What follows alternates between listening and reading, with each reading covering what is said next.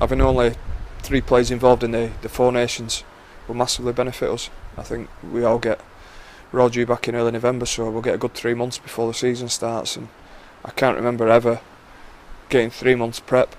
Certainly can't remember having the majority of the group for any length of time, so be a massive benefit, certainly for for everybody involved, for our younger end, but certainly for our older end.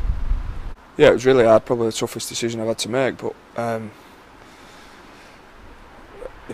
have no doubt I could still play at that level, and even now, with the team getting ready to fly out, you still feel a part of you could be out there, and certainly be looking forward to the challenge. But I think at some stage you've got to make a call, and use that word retirement, and you think that's it's all over. But hopefully by making that decision it prolongs my Leeds career, and I think body wise I needed more time to recover after the World Cup,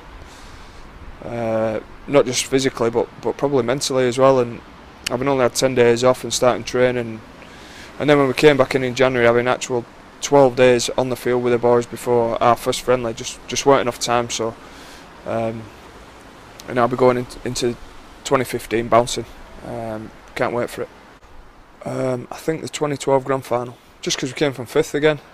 We were playing against Warrington, who beat us in the Cup Final, and everybody doubted us, and I was just a really enjoyable game.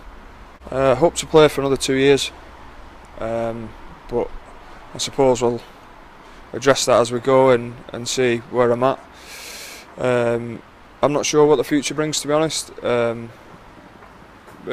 think I'd love to be a part of the club going forward, but again we'll have to see what the future brings. At this moment in time, coaching is not something that I really fancy, so we'll have to see.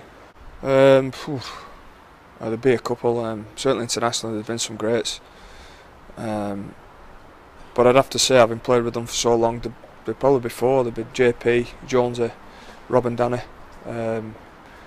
Difficult to separate them because they're all very special in their own right, but them 4 would get in any team in the world. A 7-year-old turning up at a very wet and windy, muddy Waterhead amateur club ground, and getting thrown into an under-9s training session. It was pretty daunting at the time, but the start of something pretty special. I'm not quite sure. I don't think there's anybody I dislike playing. I like the challenge every week. The team I'd like to draw in the Challenge Cup every year has been Oldham, so I've never had to get to play against my hometown club in a competitive game. But I'd love for Leeds to draw Oldham next year, and I think that'd be really special. No, it's no real secret. It's just trying to keep myself relaxed. So a couple of pointers: relax, head down, and follow through. Not that it probably means much to anybody, but they're the 3 things I say to myself.